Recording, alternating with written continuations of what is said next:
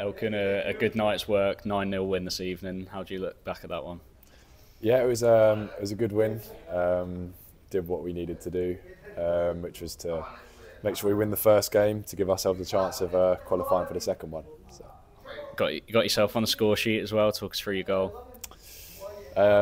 Corner, he's just stood it up well and just managed to attack it, and thankfully it went in. But could have had a few more tonight. Probably should have had about 3, maybe even 4. But yeah, happy to get the goal.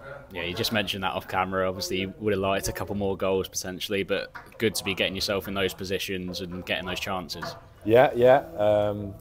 Important to make first contacts in the box. So, I managed to make a few, and just unfortunately not all of them went in. But it was probably should have had 3 or 4 tonight. So. The nature of the scoreline kind of shows that you had a quiet night defensively, but how do you assess the rest of your performance?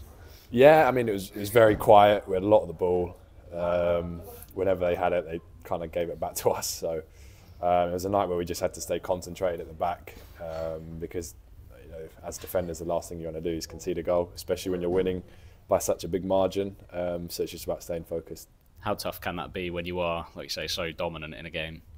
Yeah, it is hard because sometimes you just want to be excited to be that much up in the scoreline. But after every goal, the boys are actually good. We're all just saying to each other, just stay focused and stay concentrated. So it's around 14,500 fans there tonight. It certainly sounded like more, didn't it?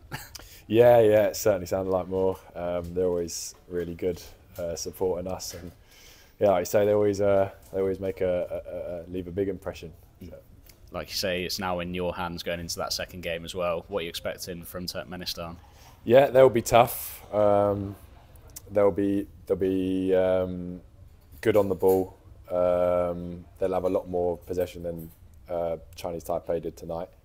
So it'll be a game where again we're going to have to stay focused and hopefully we can get the job done.